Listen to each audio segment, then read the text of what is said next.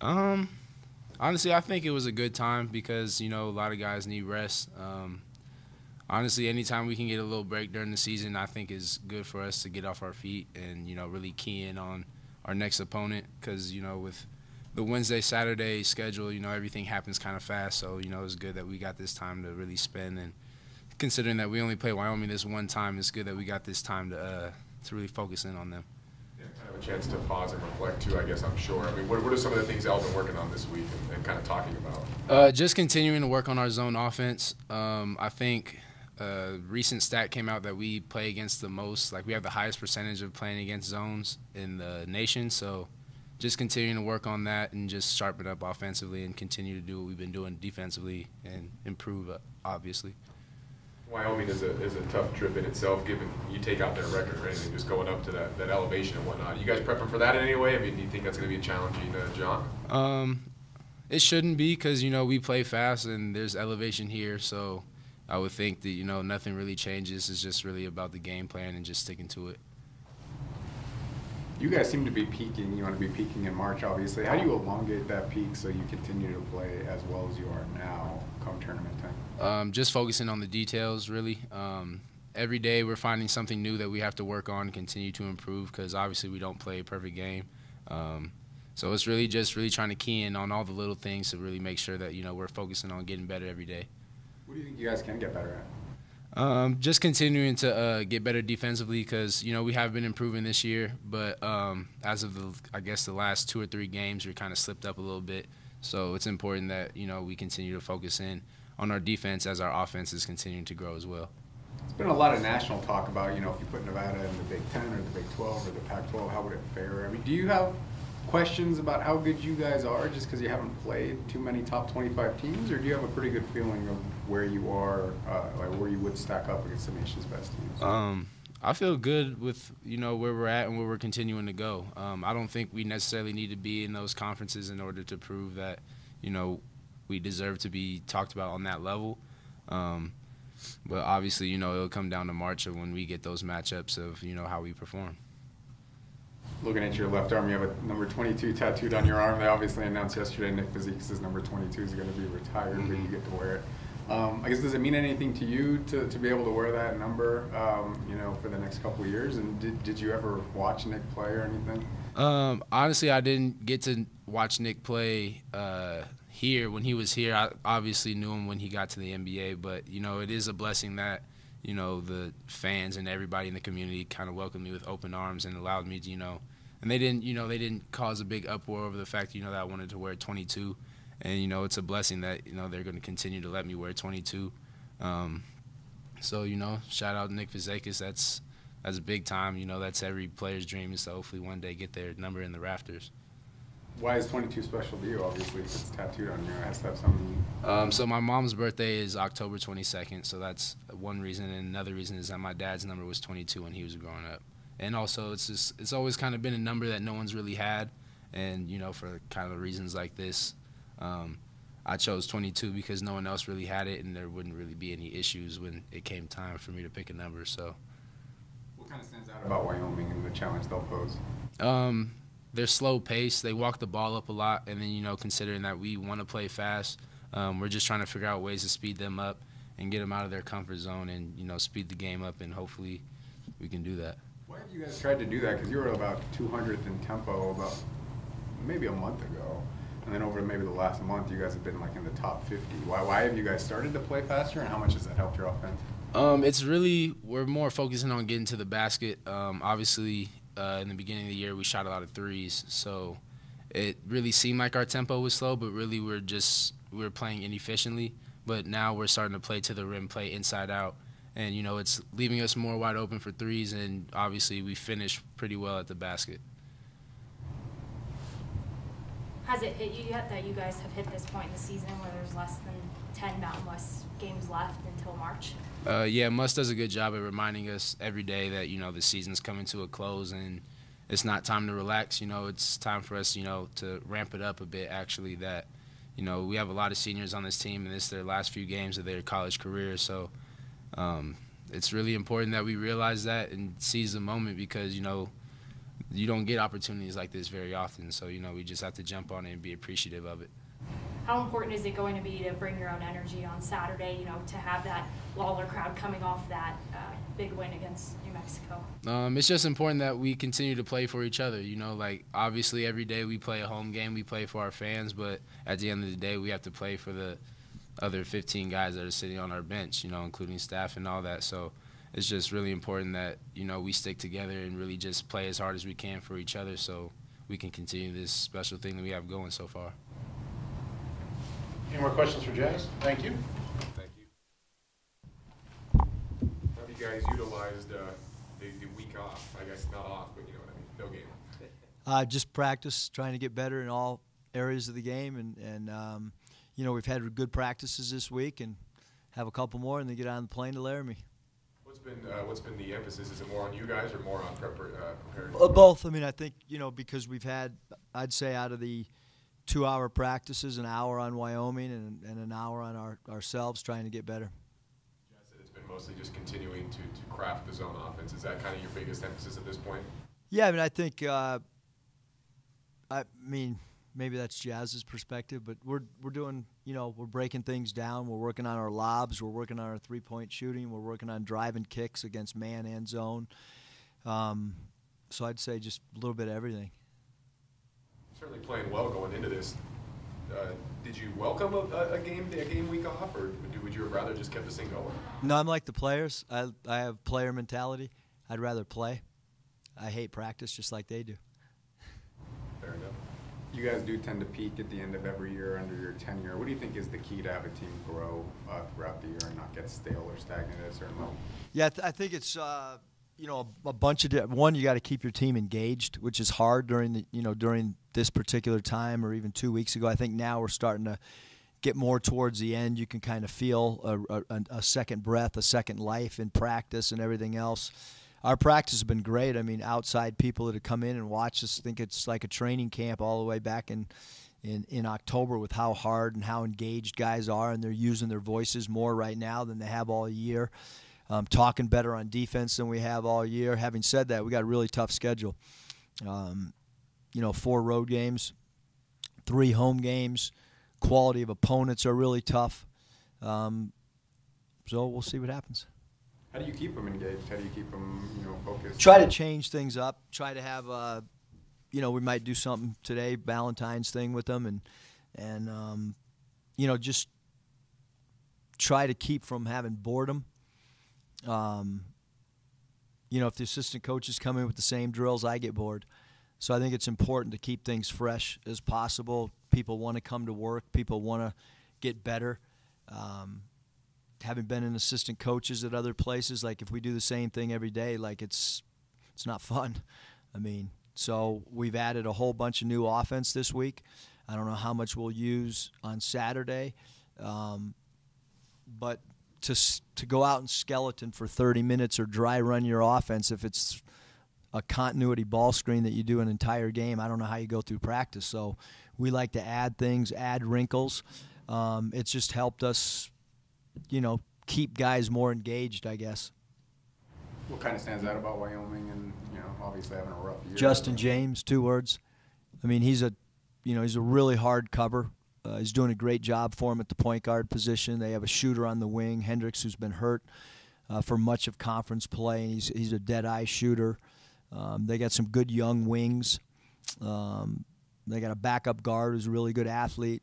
Hunter Thompson can really shoot the ball. He's a pick-and-pop big. Naughton's a big body. So I think, they have a lot of good pieces. Coach Edwards does a great job. He's got a great staff.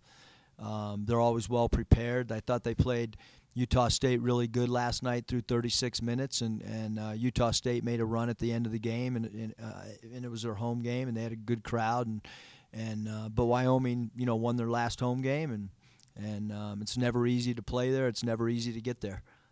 You guys have been playing so much faster over the last month than you did really the first 6 weeks of the year. What has been the biggest difference in being able to play with the pace that you wanted to, that you weren't able to do?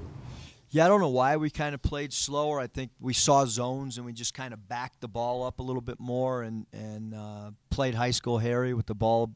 But now we're saying to the guys, like, no walk-ups, don't walk the ball up the floor. push the ball, play with pace, have our defense create offense for us. All those things, I think we're just doing a little bit better job in each of those areas. We're not walking the ball up. We are advanced passing it instead of using the dribble to get the ball across half court. Our wings are running harder. Now our bigs are starting to rim run. So I think just a lot of the things that we've talked about, are starting to sink in because we do have some new guys. Obviously Trey Porter's playing a lot better of late. So he and Jordan Brown are rim running better than maybe they were earlier in the year. Guys like Jazz that sat out a year, I think they continue to play at a little bit faster pace as well. How have you continued to stress that on the road you're going to get everyone's best crowd that guys need to come out strong and just bring their own energy? I think our guys know now. I was watching games last night, and it's like, they got about 2,000 less than when we were there, and they're going to have about 4,000 more when we are there. And our guys know it too. So I think it's, when you're a good team, you have added responsibilities and added obstacles, and that's where we're at. And you have to look forward to it. You have to embrace it. It doesn't make it easy, or it's difficult, but we've been dealing with it all year. Why do you think you guys have been so good despite the spotlight and not letting that drag you down? Because you talked a lot about how you guys were embracing it and you were using it on social media to promote the university, and that sometimes that could backfire on other schools. Obviously, it hasn't with you guys. I think that's a great question. It's a philosophically, I stated like two ways: either push it out there and let everybody know what's being said, or hide it. And I think by us pushing it out and embracing it, I actually think it relieved our guys a little bit because they're going to read it anyhow. And we talk about, hey, we do have a target. We do have a number next to our name. We are bringing the school a lot of exposure nationally. And I think now our guys, it just kind of bounces off them. Like it's because it's talked about so much. And I can't even keep up with our own social media. Like, I don't know what's been written in the last 40 minutes, but probably something new. And I think there's just so much out there now. Our guys are just like, whatever. It's just part of what goes on a daily basis. School announced yesterday they're going to retire Nick Vizikis' number. I know you briefly coached him. I guess what made him such a special player, and do you have any fond memories of your time with him? Yeah, I feel I'm real happy. I sent him an email, throwing the idea at him and kind of asking, do you have a break? And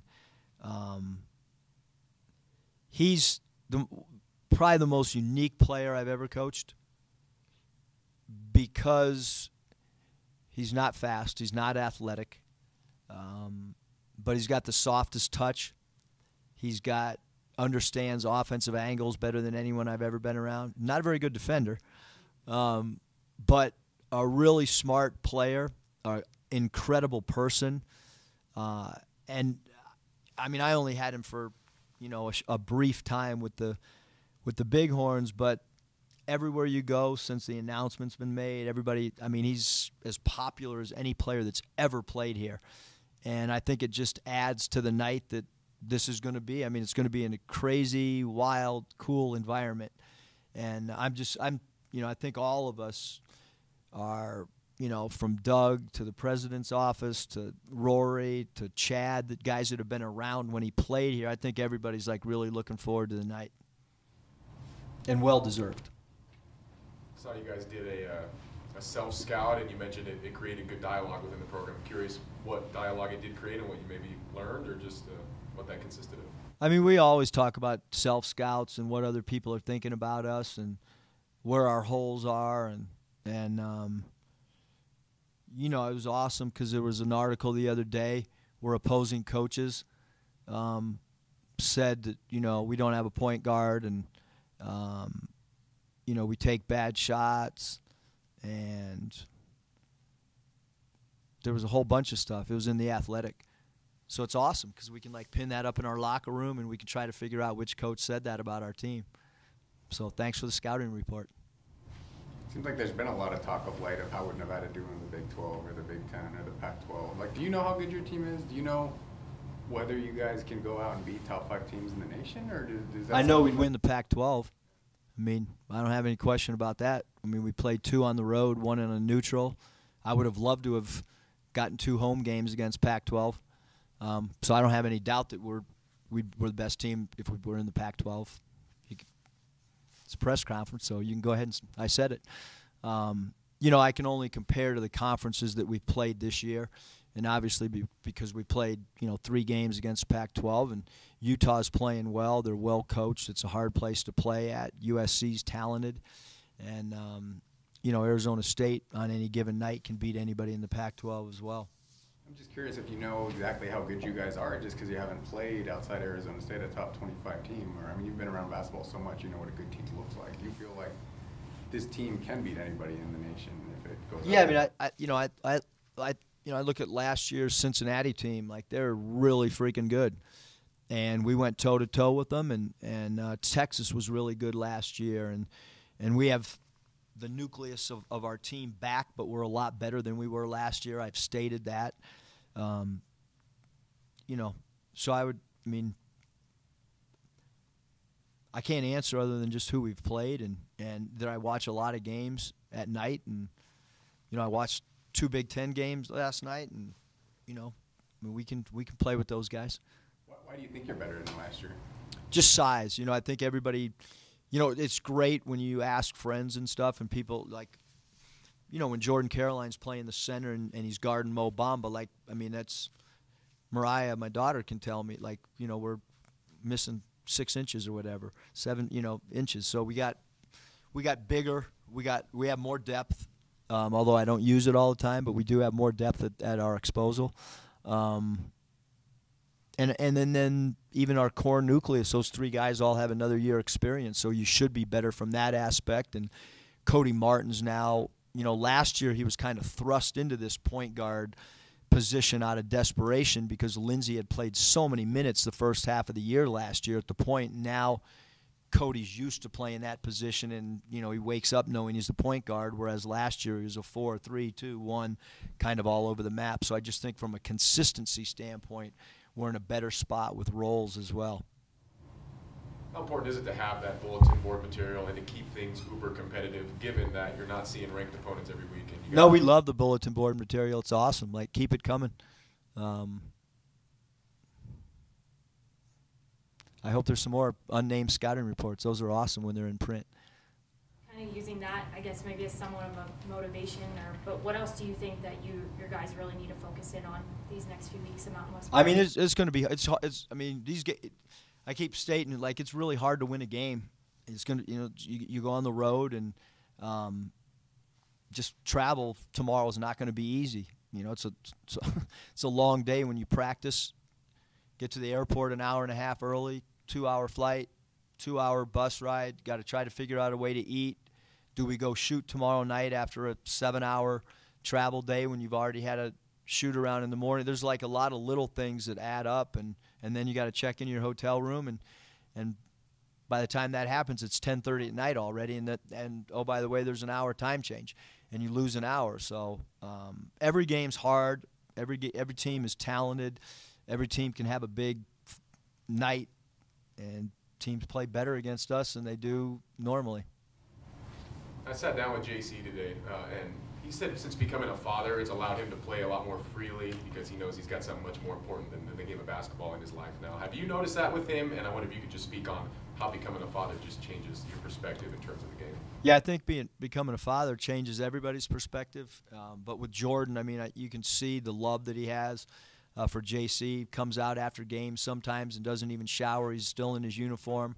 And to see the way they interact is really cool. And he takes fatherhood like really, really seriously. He loves his kid. He talks about him on bus rides, and he's always FaceTiming. So it's really cool to see the relationship as it's even developing now. And, the big key is how do we get a piece of paper in front of JC and get him to sign a scholarship as soon as it's legally. We can do it per the NCAA, get him and King Oliver, and we'll be set. Thanks, Coach. Thanks, guys.